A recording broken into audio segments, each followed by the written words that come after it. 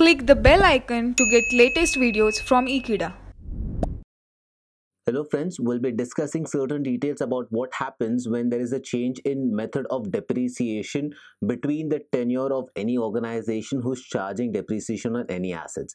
Let's figure it out with a small illustration, rather small example, which will be added in this specific sheet.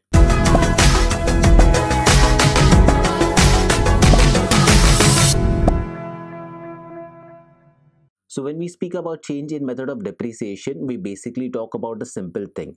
Supposingly, you are charging SLM method or rather any method for certain duration of any organization. If your estimated life of an asset is around 10 years and if you're charging SLM method for the good 2 years or 3 years, and after that you think about changing the whole depreciation method from SLM to WDV or any other method of your own choice.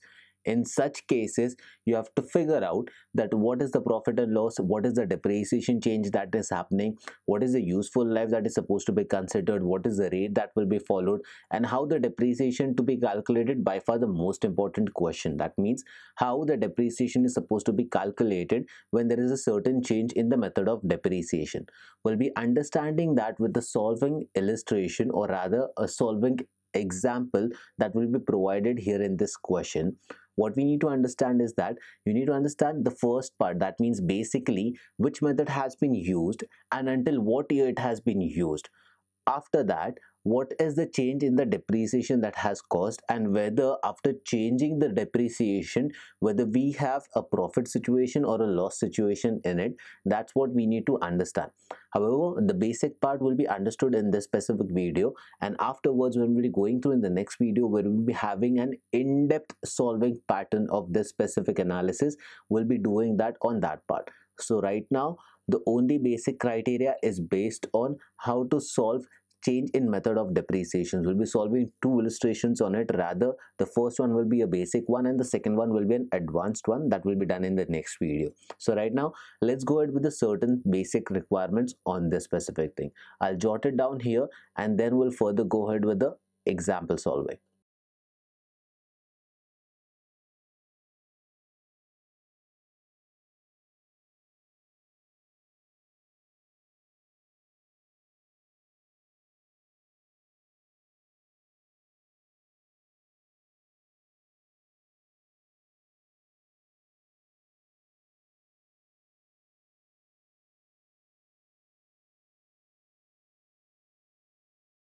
So you've mentioned certain points here for your reference. We'll go one by one through each point and explain them in detail. The first point refers to take tenure into consideration.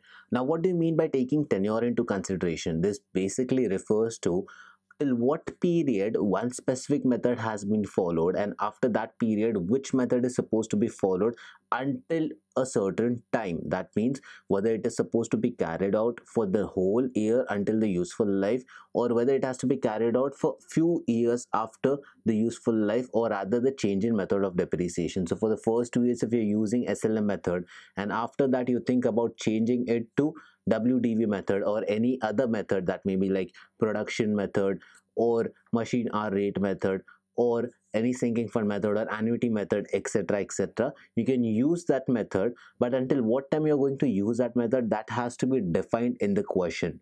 So that will help you to analyze how much depreciation is getting charged and what is the effect of it on profit and loss account, whether we are paying additional tax on it or whether we are saving tax, or rather we are showing a profit at a nominal rate. Because in case if the depreciation amount is less through one account, or rather through one method, and if the other method is showing a high or higher side of that specific depreciation account, then we need to figure out what is the difference between both of these methods and what is the effect of it on profit and loss account statement. Because in case if you're showing higher differentiation, or rather you can say higher depreciation in both of these methods, one of the method is showing very low and the other method is showing very high, so you need to put it at an equilibrium rate. So if it is high, you will be ending up utilizing all the benefits of the depreciation for a smaller amount of years rather as compared to the higher number of years. If you're using smaller amount of depreciation, the benefit will go on for longer years, but it will be beyond useful life, which will be of no use for us. And on the other hand, you'll be ending up paying more of taxation because the profit will be overhyped. So either there is a overhyped profit or there is a lower hype profit, which can say that one is on the higher side, one is on the extreme lower side. You have to put it on an equilibrium, and that's when you'll be able to understand how to gauge or which method to be utilized for effective utilization of depreciation under accounting standards. The next point refers to take method to be changed into consideration. Now, if you're using SLM method, there is a flat out discount, or rather you can say flat out depreciation on it, which is a fixed amount. But if the same method is changed to WTV, what is the difference that you're earning, or what is the benefit that you're getting by changing this method? Because everything has to be justified when it comes to senior management, or when it comes to management being questioned about why there has been a change from any other authorities who is governed or who is governing these kind of accounting standards. So if you have SEBI, if you have accounting standards, or DAI, who is going further and understanding about all these details, why there was a change in method of depreciation, the company needs to be in a position where it can explain why the change of method of depreciation was sought for, and why a specific method has been selected over the earlier method.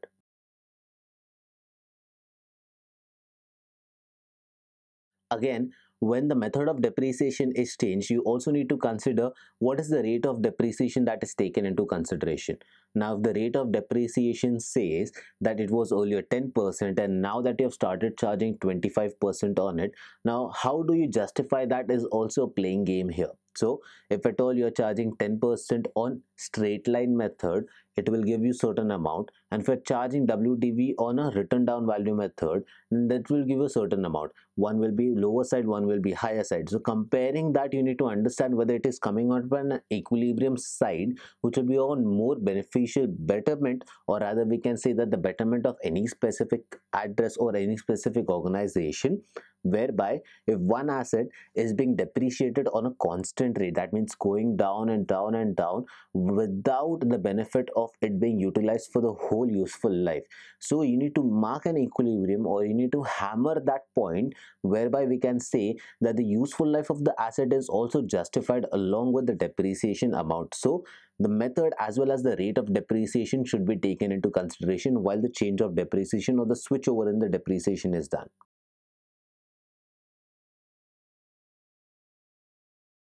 So you also have to consider that the base method which was used and the change in method that is supposed to be used, the difference between them should be compared, and only after actual comparison and analysis over it you should make the changes. Because any change that you make in such parameters which is or affecting or will be affecting the profit and loss account of any company, you have to have good amount of justification as to why the changes were made and how they were incorporated, so that easily it becomes achievable for the company to go ahead and put forward his points without being cross questioned for any wrong decision being taken in this. Once that the change has been made, you also need to figure out that you need to analyze the change in the depreciation. That means if earlier you were charging 10,000 depreciation per annum, and it has supposedly moved or abruptly moved to 30,000 per annum, now the useful life of the asset won't change. It will still remain the same for like 5 years or 10 years.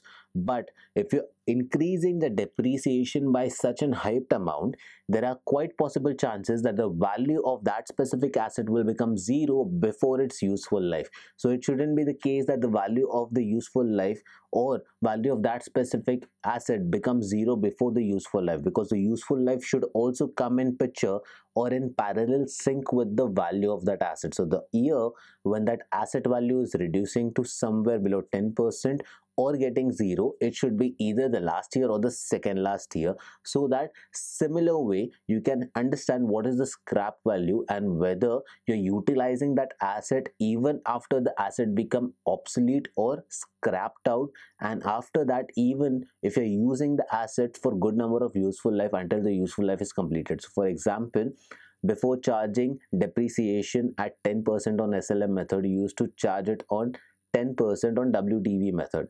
Now that specific utilization gave you 20,000 depreciation. Now this specific utilization is giving you 25,000 depreciation. So additional 5,000 increase in that is bringing you additional, or rather a quick depreciation reduction in the value of the asset, and hence the useful life, which was 7 years, the asset value is becoming zero at the end of the fifth year itself. So it shouldn't be the case that after fifth year or sixth year or seventh year you're using the value of, you're using the asset rather, which has a zero value in it, because then at that point of time if you're going to sell that asset, it will become obsolete and it will have a zero value or zero retention value. Hence it should be in line with the depreciation method change. It should be in line with the sync, or rather we can say that the annual value of that specific asset before becoming zero or coming to the verge of becoming zero should be the last year. So these are the things that you need to take into consideration. We'll solve a quick example here so that you have clear idea about what we are discussing or what agenda of this specific video is. Let's do that.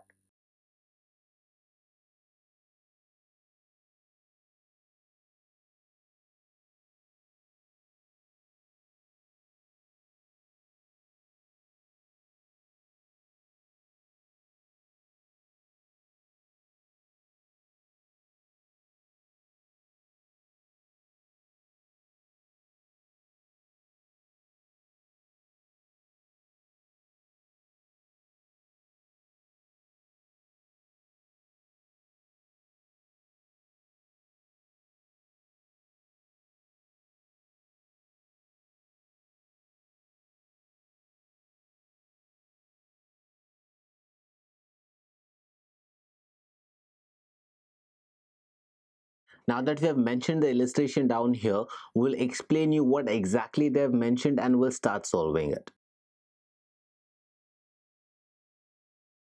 Mr. Jack has shared details of depreciations being provided for the year 2016. The April to March financial year is being considered. That means April from any month until March to the next year will be considered as a financial year here. In the year 2016, on 1st of April, they procured an asset which was amounting to rupees 10 lakhs. The company decided to pay 10% SLM depreciation for the first and the second year and then change it to 10% WDV method until its end of useful life, which is for 5 years. We have to find the difference between the depreciation that is provided for the first 2 years and then figure out whether the first 2 years under SLM method was beneficial or whether it is beneficial under WDV method, and then figure out third year depreciation for that specific asset. So let's do it. First we'll calculate according to SLM method and then we'll calculate according to WDV method.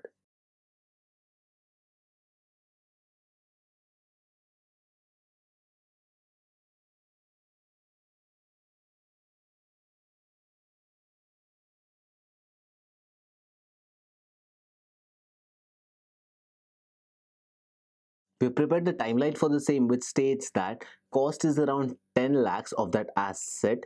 Now the rate of depreciation is 10% SLM for the first 2 years, and after the second year, that means third year start, will face WDV method as per 10% rate of depreciation. Useful life is 5 years here.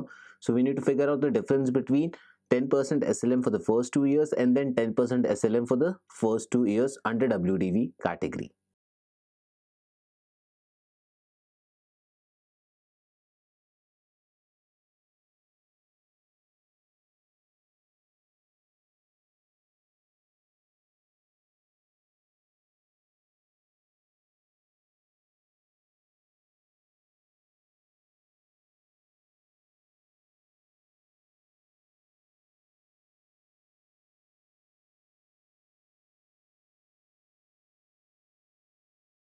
So if we can figure out, we have made the working under SLM method. That means what we have done is that the original cost of the asset and the fixed depreciation under 10% SLM method has been calculated here. So for the first 2 years, that is 2016-17 and 17-18, we have 1 lakh depreciation being subtracted from the cost of the asset, which gives you a total of 8 lakhs of that specific asset at the end of the second year. Now, the similar calculation will be doing it for the WDV method. Let's figure it out.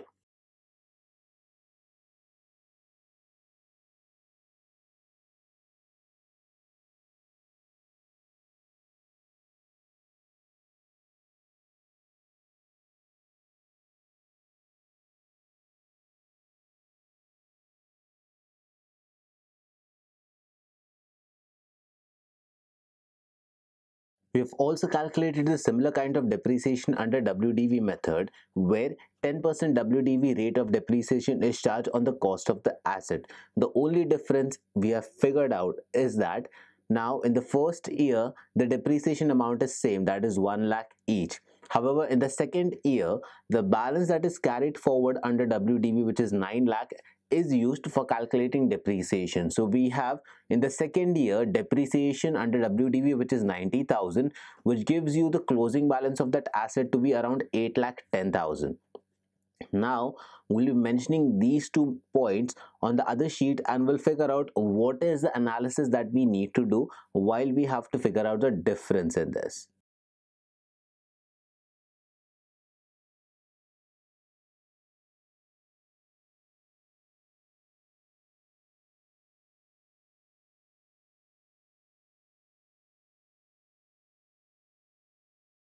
Now we have mentioned both these points here to understand the differentiation between what is the analysis what you need to do. We have maintained two methods side by side. Now under SLM method you can see the book value that is mentioned is 8 lakh rupees, and under WDV method you can see that the book value that is mentioned is 8 lakh 10,000. So what figures out this amount is that under SLM method there is a steep reduction in the value of asset. That means every year there is more and more depreciation being charged. So at the end of its useful life, we won't have the market value that we require, because the market value is being taken away under the depreciation part. On the other hand, when we have WDV method, we still have an asset value which is more than as compared to the SLM method. So that is the first difference that you need to understand. Second, there is a marginal change in the rate of depreciation, rather the amount of depreciation between both these methods, which will have no effect on the profit and loss account, as a majority part is covered under both these depreciation method. That means one account shows a depreciation of 1 lakh per month, or rather 1 lakh per annum, and on the other hand the same method shows, that means change in method shows 90,000 depreciation per annum. So there is a marginal change, we can say that is a 10% change in here and there when it comes to SLM and WDV. So when we talk about this kind of change, it won't have a drastic effect on the profit and loss statement. However, this will have a better value on the terms of asset value when we talk about balance sheet holding strong, or balance sheet showing a strong financial position, as the asset side is more as compared to the depreciation charge. So these are the points that you need to understand whenever there is a change in depreciation. So in these two cases, which method is beneficial will be very clear on the basis of two things: what is the asset position of that asset, or rather the financial position due to that asset at the end of its useful life, whether one of the method depreciation is showing less amount of asset value at the end of its useful life or more amount of value. Second, what is the depreciation amount that is getting deducted from that asset value every year. So these two factors are very important to analyze which one is profitable. So in this situation, we have WDV method as the best possible way, and hence they have changed it to WDV method under the third year. So I hope this video was very clear about giving you more details as to how to tackle problems like this, whereby there is a change in method of depreciation. This was just a basic problem. We'll have a new and advanced problem to understand how these details are supposed to be captured and how the analysis is supposed to be done. So thank you for watching this video. Stay tuned with Ekeeda and keep subscribing to Ekeeda.